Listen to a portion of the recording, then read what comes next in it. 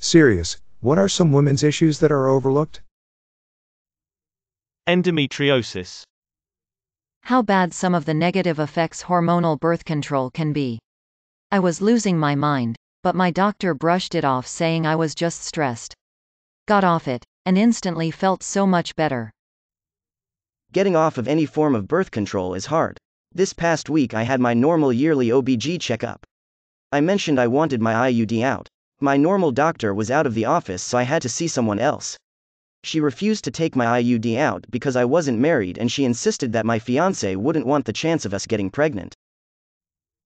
Not being able to get sterilized when you're 100,000,000% sure you don't want kids. PMS and cycle in general. Oral contraceptive birth control pills can cause depression and very often do. PMS and PMDD aren't taken seriously enough. The depression and anxiety of PMDD are debilitating. Edit, genuinely a little heartbroken at how much this blew up overnight. I'm so sorry but not surprised that so many of you deal with these issues. If you have PMDD, please join us at r/PMDD if only to have a sounding board for when you're feeling bad and wondering if you're crazy. You're not alone. Medical issues. It took me 3 visits and a walk-in doctor to diagnose a raging infection in my abdomen. I was told it's all in my head? By the time it got diagnosed, my bowel had almost perforated. I could have died if I was less tenacious. In my country, Bangladesh, women are blamed for everything wrong that happens. For example, if a girl marries a guy and after years the guy dies of a disease or something, people will say the girl ate the guy, meaning anyone who marries the girl will die. Another example is that when women are sexually assaulted, people say stuff like, why did the girl go in front of guys? Why did the girls go out at night? Why did the girl wear short dresses in front of guys? Stop, this is what Asian girls need to go through. I hope one day girl blaming will come to an end. PCOS. 10% of women have this, including me, which leads to diabetes, infertility, and many other problems. Health in general. So many medications have only been tested on men, when women can react to things very differently. Pelvic floor physical therapy. It's life-changing, and many women don't know their physical issues can be easily addressed. Postpartum depression. It's so much more common than people think, but many mothers feel too guilty to reach out for help because they think everything is supposed to be amazing after getting the baby. Autism in women. Women being the manager of the home. Women are expected to be project managers. The mental energy spent running a household is exhausting and falls on the woman. The man often says, "What can I do to help?" Sure, helping with the task is technically helpful. But it doesn't alleviate the burden of that task. The woman expends mental energy on tracking it.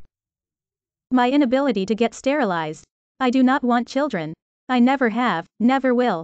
I will never have children to please a partner. If a partner wants children, they're not the one for me.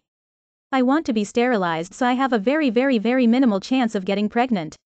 But I cannot do it because I'm too young. I'll change my mind. My partner might want kids, etc.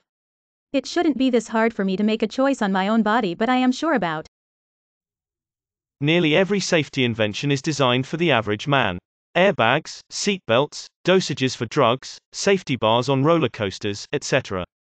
Look, I know we can't all custom order cars with different sized belts and bags, etc., but women can sustain serious injuries because safety features aren't meant for them. The extra time, energy, and money that must be spent to look professional. I sometimes try to throw my hands up and say beep it, let them think I'm ugly, and I stop plucking my eyebrows for a while, no makeup, etc. And I'm treated noticeably different.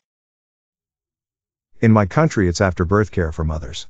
Mental health system is beep. Women are told the pain they are feeling is normal only to find out they need a stoma bag a month down the track. Some women have died after not being checked over properly before leaving the hospital. Edit, I don't even live in a third world country either. People are wanting to move here because of how we've handled COVID. That sometimes you really do need that hysterectomy the doctors are refusing to give you because they want to make sure you don't want to have more children. Same goes for getting a tubal done. In my country, feminine hygiene products are subject to the same tax as luxury items. Something seems wrong there. I'm a dude, and this will probably get buried, but I hate the fact that when I'm doing something with my longtime GF, like buying a new car, renting a new apartment, taking a loan, etc., that people ignore my GF and assume she is just not important. They just look at me and talk only to me. I have to make an effort to include her in something she should be in from the start. I feel so bad for her and try to amend it as much as I can, but there is not much you can do. We were at the car dealer's the other day looking at the car and the dealer kept ignoring her and her wishes. He was only looking at me and assumed she doesn't know what she is talking about. We just left. Being verbally interrupted. All of the time. This may not happen to every woman, but I know it happens to most of the women I know. Just let us finish a sentence, SMH. I have a short list that only begins to illuminate. The number one cause of death of pregnant women is homicide, by their male partners. Not strokes, not car crashes, not something else, but their partners. Over the past 15 years, research has supported homicide as a leading cause of pregnancy-associated deaths in the United States. There are many journal articles, this is just one. Women get paid less than men for doing the same work, correcting for all variables, especially in the field of medicine. Gynecology is one of the most repulsive examples of this if you ask me. People believe being a stay-at-home mom means you aren't working, when it is often more difficult than actually going to work, if you have a couple of babies. It is viewed by our society as a privilege given to you by your husband, when daycare may cost a whole partner's salary. Many stay-at-home moms are so taken for granted and financially and emotionally abused by their husbands, that they don't even know how unfair their lives are. Interestingly, when mothers work just as much as their husbands, most end up doing 75% of the parenting, most of the household chores, and typically managing the household, appointments, plans, bills, etc. Single women are the happiest, longest living demographic, while married women live shorter lives than single women and married men live longer lives than single men. I was diagnosed with rheumatoid arthritis in 2018 when my neurologist noticed my ANA levels were 320:1. The normal ratio is 40:1. He called me immediately and referred me to a rheumatologist that day. I was reviewing old medical records from 2013 from my prior neurologist at Fort Drum, and my ANA numbers were at 120:1. They never said anything. I could have been diagnosed and started treatment 5 years earlier if the jackass neuro had just paid attention.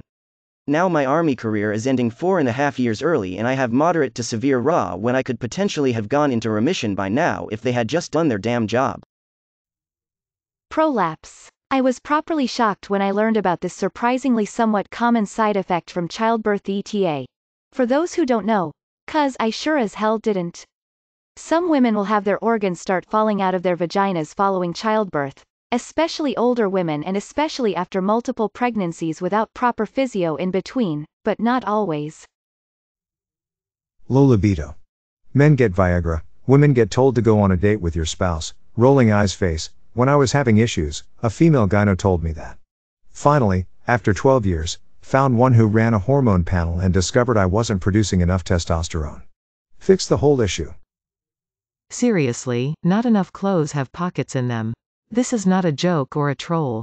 The other issues have been mentioned, but this is a big one. 1. Harmful chemicals unknowingly present in feminine hygiene products and absorbed through thin skin of genitalia. 2. No one talks about how difficult pregnancy actually is. The delivery is a cakewalk compared to 9 months of pregnancy. The fact that in India, sexual harassment is legal if it's by your husband. Like what the actual beep. The fact that sexual harassment often starts before a girl is even an adult. The fact that women grow up learning that their most important source of value is in their appearance, and other women also participate in reinforcing it. The general lack of knowledge on hormones and the female body. May your day be filled with joy and happiness. And please remember to subscribe to Upvote for the best quality content every day.